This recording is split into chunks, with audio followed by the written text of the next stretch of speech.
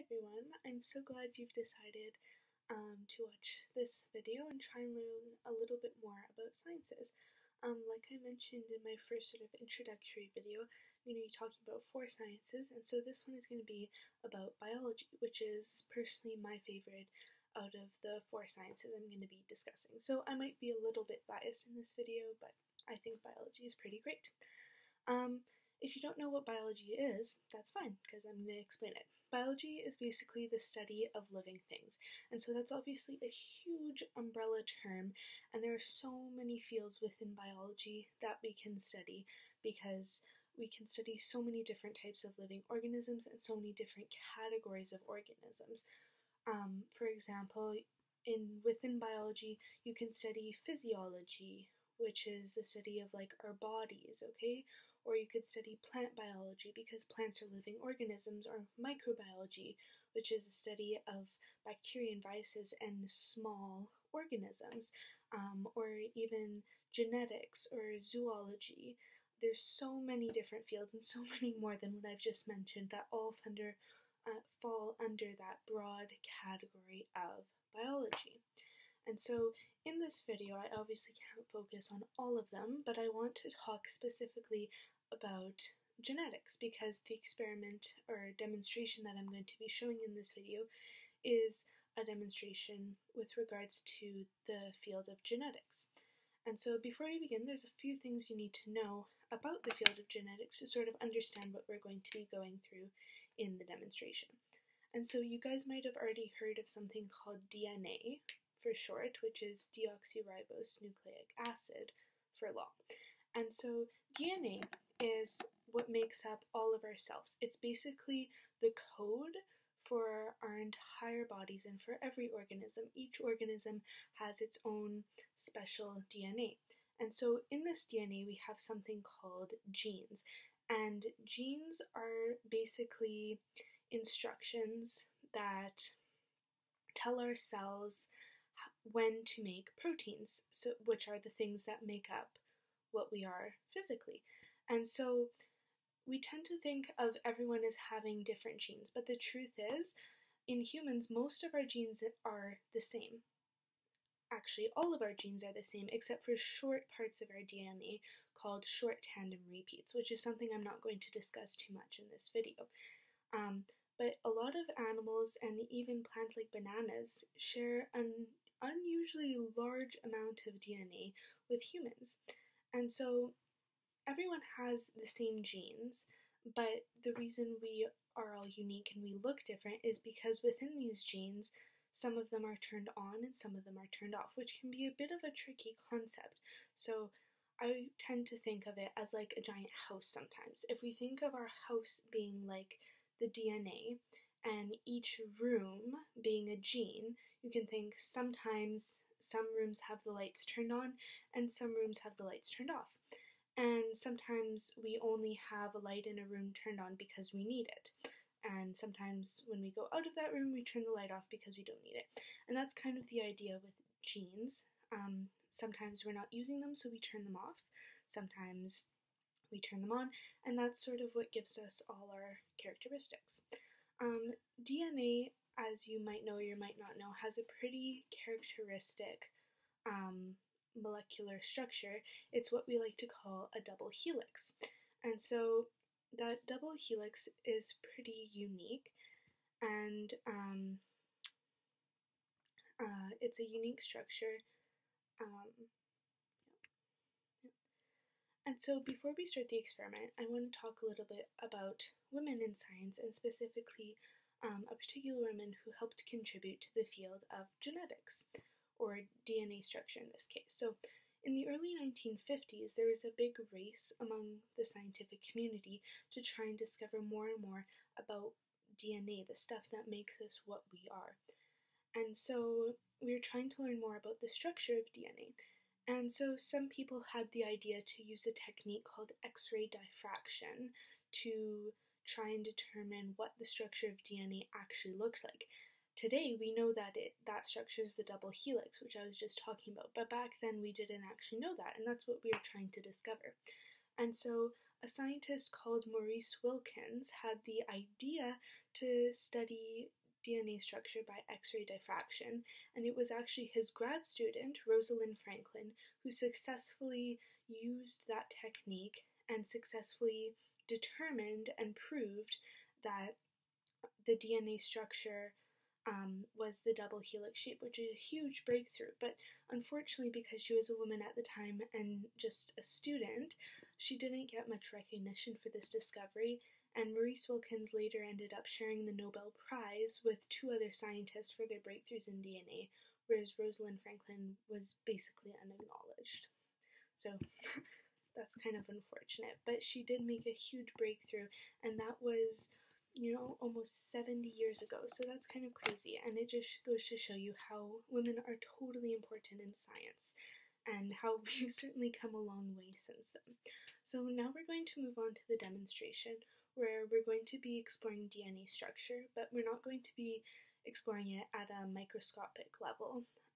So instead, what we're going to be doing is looking at the DNA structure from banana cells and wheat germ cells, but just with our naked eye. So we're actually going to extract the DNA from those cells and just view it in plain sight just to get a better idea of what DNA looks like. Okay, so DNA has a pretty unique molecular structure, and it's a shape that we like to call a double helix. And so that's what you're seeing in the picture right now, is that double helix shape. And so it's like that. It's like a ladder, and then as if you twisted that ladder. So you can see sort of what the rungs are, and those are what we call nitrogenous bases. And so it's the pairing of those bases, the unique pairing, that make up our genes. And so I want to talk a little bit about the discovery of the structure of DNA because it involves a female scientist who didn't get a lot of credit for her discovery at the time. Her name is Rosalind Franklin. And so the story is, in the early to mid 50s, there is a big race in the scientific community to try and learn more about the structure of DNA and what makes up us. And so a professor named Maurice Wilkins had the idea to study DNA structure by X-ray diffraction, which is a technique where you use X-rays and aim it at a molecule to get an impression of the shape, which sounds a little bit complicated, and it is. But Rosalind Franklin, who was his student at the time, was the one who actually used the technique and managed to prove that DNA was that double helix structure based on the images she got from using the X-ray diffraction technique. Unfortunately, at this time, women in science wasn't a huge thing, and so she didn't get the credit she deserved for her discovery, and it actually ended up being Maurice Wilkins, her teacher, who got the credit and actually ended up sharing a Nobel Prize with two other scientists for his discovery surrounding DNA. And so that's kind of unfortunate, but that's sort of where the discovery of this double helix structure comes from. And the demonstration I'm about to show you guys in this video is an investigation on the structure of DNA. We're not actually going to look at it through a microscope, so we won't see that double helix shape when we extract the DNA, but what we're going to do is sort of extract it from a banana cell and a wheat germ cell, and that way we're going to be able to see what DNA looks like to the naked eye, which I think is still pretty cool. So hang tight and we're going to run that experiment right away. Okay, so to start the experiment, we're going to need about a third of a banana. This is Nina, she's going to be helping me out with the experiment.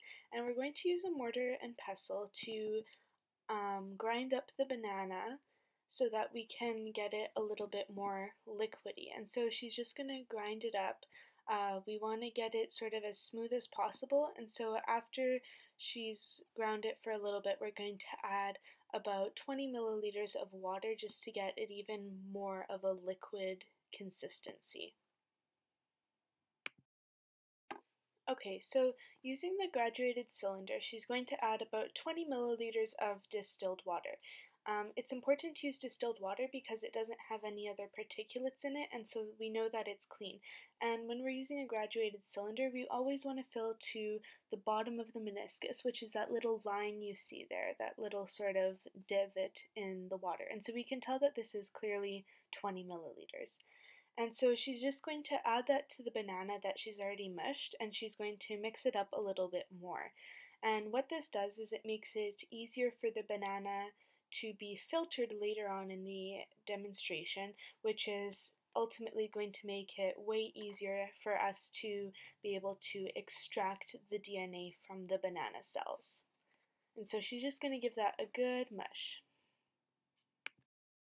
Okay, so once she's mixed up the banana really good, what we're going to do is add 25 mils of our soap solution and 25 mils of our salt solution to the mushed banana. And so she's just going to add them into a graduated cylinder once more. When we're using a graduated cylinder, another important thing to note is that we want to keep it flat on the table and go down to it to see the measurement. We don't want to lift it up to our face.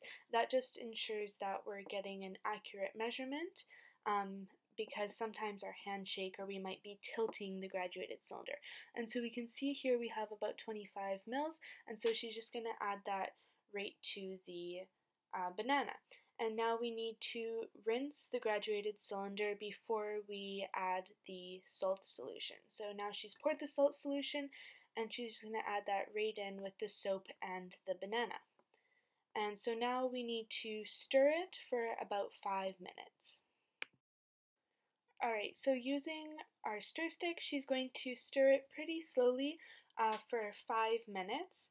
And the reason we're doing this is to open the cells and get into the nucleus of the banana cells, which is where the DNA is located. So that's what we're trying to access. And that's what the detergent does. That's what's going to open the cells. And then the salt solution that we added is going to separate the DNA from the non-DNA material so that it's easier to access and easier for us to extract. And so we don't want any froth. So And so now after we've mixed it for about 5 minutes, we're going to set up our beaker with the cheesecloth, which is going to be used to filter the banana sort of mush that we just made.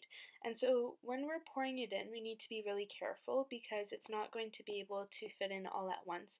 And we also want to make sure that none of the larger chunks that didn't get sort of mushed as well go through, because that's going to make it harder for us to access the DNA. And that's why we're filtering it.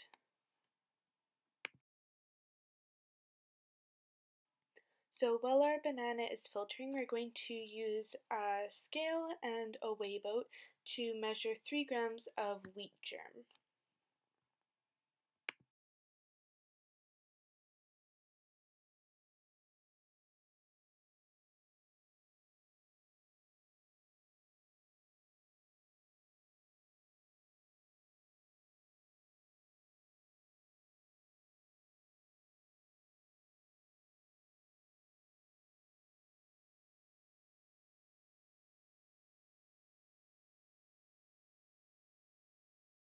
So while we were mixing the banana sludge, we were also heating up some water. Right now it's about 60 degrees Celsius, so pretty warm, and we're going to mix that with the wheat germ. So now she's just going to add the 3 grams of wheat germ to the warm water, and we're going to mix that again for 5 minutes, which is just going to help soften the wheat germ, which later will make it easier for us to extract the DNA. So once we've mixed the wheat germ in the water for 5 minutes, we're going to follow the same process that we did with the banana, and we're going to add the salt solution, 25 milliliters, and 25 milliliters of the soap or detergent solution. And so this is happening for the same reason as with the other sludge, is that we just want to be able to separate the DNA from the non-DNA and break open that cell so that it makes it easier to access the DNA.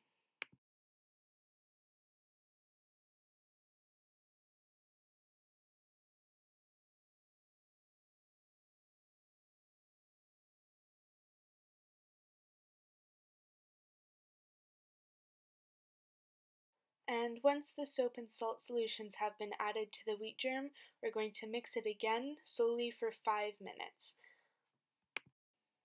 Okay, and so once we've mixed this for 5 minutes, we're going to fasten cheesecloth on another beaker and filter the wheat germ through that cheesecloth using the same method as we did for the banana sludge. And so for the same reasons, this is just going to separate the larger molecules from the DNA which we're trying to access. So once you've filtered about 25 mils of the wheat germ and the banana each, you're going to add it to larger graduated cylinders, and then we're going to add some ethanol alcohol, which is going to extract the DNA. So we've labeled our larger graduated cylinders, and now that we have the filtrate, we're going to add each to its proper cylinder. And so she's just pouring it in. We want about 25 mils of each in each graduated cylinder.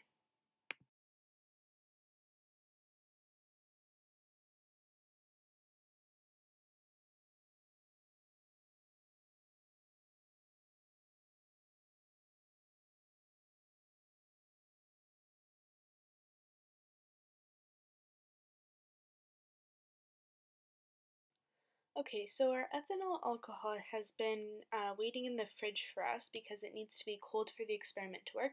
But now that we're ready for it, we're going to take it out and measure 25 milliliters of it, and then we're going to add it to the sludge or the filtrate. And so something important that we want to happen is we want it to be added on the side of the graduated cylinder so that it slides right down the side.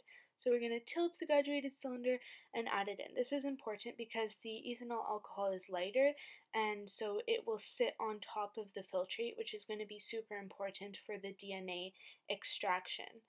And so we're just going to pour it right in, and you can see it, that clear stuff collecting right on top of the filtrate. That's the ethanol alcohol going in. And so once we've poured all of it, we can write it up, and you can see how it sits on top, and that cloudy sort of wispy stuff coming up at the bottom there, that's the DNA. And so we're going to give it a few minutes just to rest and float up a little bit more.